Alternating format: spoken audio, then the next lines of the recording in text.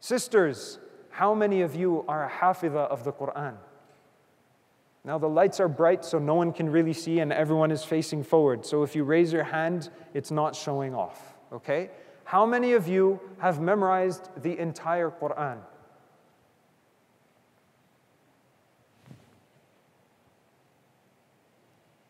No one look around, just look in the front. How many of you have memorized the entire Qur'an?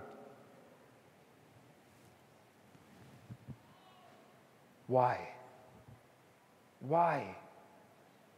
Why have none of you memorized the Qur'an? Why have none of you memorized the Qur'an? How many sisters do we know of, mashallah? May Allah subhanahu wa ta'ala bless you and grant you success in this life as well as in the hereafter.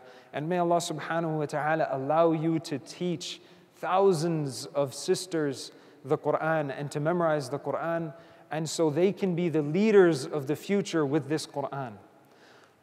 Aisha radiallahu anha was a person who loved the Qur'an. She loved the Qur'an and she taught it to others. She taught it to women as well as to men. She taught the knowledge that she had in all the sciences that she was well versed in to women as well as to men. And today we see that our own mothers cannot teach us the Qur'an, their own children. We also see that our own fathers don't teach us the Qur'an. But the point is, the mother is the education of the household. The mother holds the children in her hands.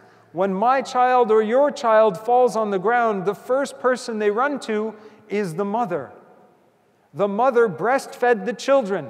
The mother handheld and fed the children. The mother took care of those children in times when the husband was not even around. I've been away from home for 26 days now. Who's looking after my children? The mother. The mother is the education of the household. And if you, as mothers, as wives, as daughters, are not going to take initiative in learning the Qur'an, then destruction is coming our way. Allah subhanahu wa ta'ala wants goodness from you. He loves each and every one of us. He wants goodness for us. He gives us escape routes all the time.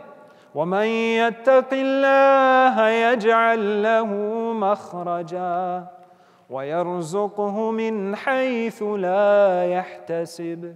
Allah subhanahu wa ta'ala gives you an escape route when you're going through difficult times. And then when you get out of that escape route, when you save yourself, He blesses you and provides for you from places that you can't even comprehend. He loves you. He wants goodness for you. Are you going to grab hold of it? Are you going to be the Aisha of your household?